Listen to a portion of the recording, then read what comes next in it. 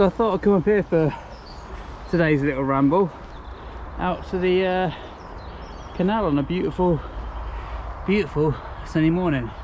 Unfortunately as well, it's also sort of perfect for what I wanted to discuss, because as I was coming up there then I realised my tyres going flat.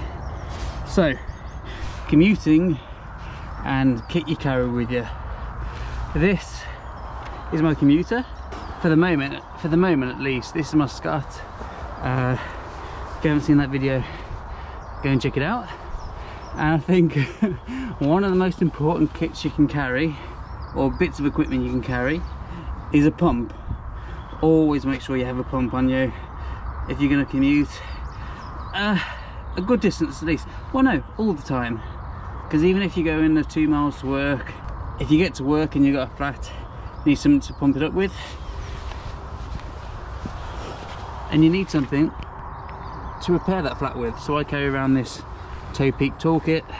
Inside it's just basic stuff. I've got some metal levers because I prefer them, a toe peak chain tool, actually has a chain tool, toe peak multi-tool which has a chain breaker on it, spare tube, and some patches in there as well. So that's the minimum that I carry in there.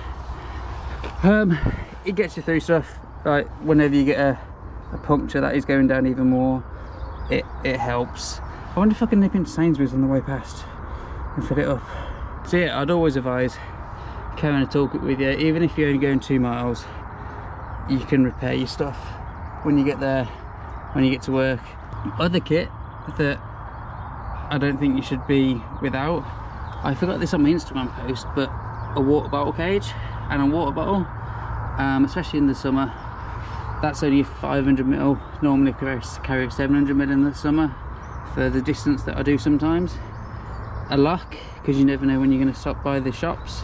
This is just a cheaper one, but it folds out like that. Also comes with this cool little pocket on here. I know some people are going to ask, so this is just the Jobsworth one from Planet X. While I'm holding them as well, gloves. I personally don't think you should ride without gloves. It should always be something that you have on your hands, because what's the first thing you put down? Hands, so they can save you from getting scrapes and stuff when you fall off. Woo! In the winter as well, a waterproof jacket. It's a little chilly this morning, as you can tell by my breath, so I'm still wearing the jacket. It is high vis as well, or reflective should I say. So it's got these reflective stripes all over it, all over the back as well. So that's 2 in 1. I've got something like this. This is, well, you're not going to be able to see anything, but all these little stripes and stuff on there, they're all reflective. It's all over the back, so that lights up. Talking of lights, all the time I run daytime running lights, and I run a bigger light in the night. So I've got a daytime running light, front and rear. Again, it kind of helps you get seen. These are C-Sense icons. They don't make them anymore, and it's annoying because these are really good lights. They're really good lights to swap round between my bikes real quick because of this elastic strap. Yeah, but lights, always carry lights. In the winter as well, I carry a main light, and I also carry backups. And the other thing really is, well, helmet. I don't think you should be without a helmet, especially, I mean, it's personal choice, it's completely personal choice, but if you're going to be riding on the roads, wear a helmet. And something else people mentioned, mudguards. If you're going to be doing any sort of commuting, this bike I haven't quite worked out the mudguard situation because of this 27 fork on the front. I would normally put some full mudguards on to go all the way around. It stops spray at your feet a lot because it blocks all this stuff off. At the moment I've just got this rear one on, clips on. It does the job of keeping most of the water off my arse, but that is one thing that I would definitely agree with. Mudguards, keeping mudguards in your commuter. I think the rest is more personal choice than anything. How you carry stuff at the moment. I have it on a pannier.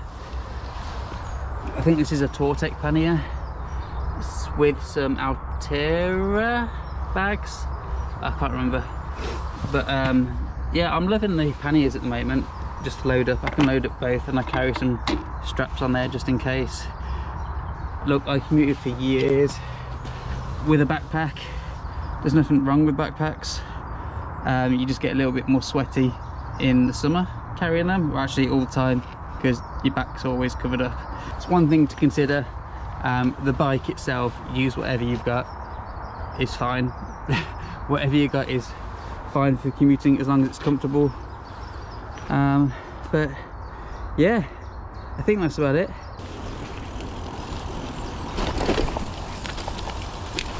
Oh god. I'm going to try and quickly get to the air station, but bells might be useful. No, my tyre's completely flat, man.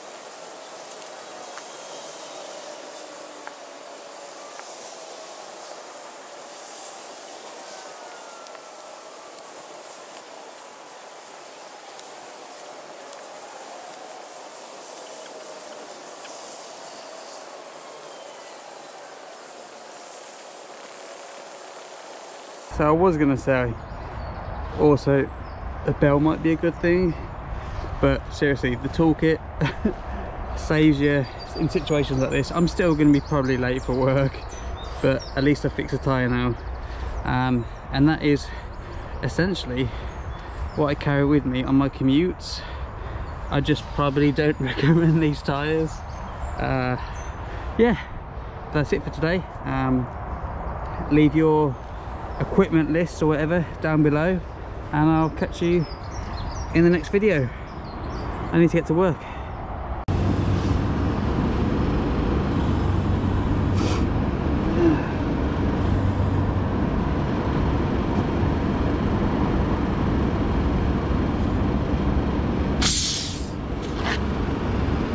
Have it.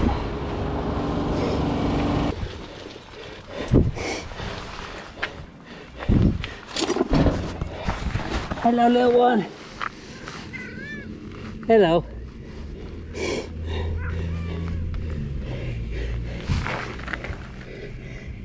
Hello.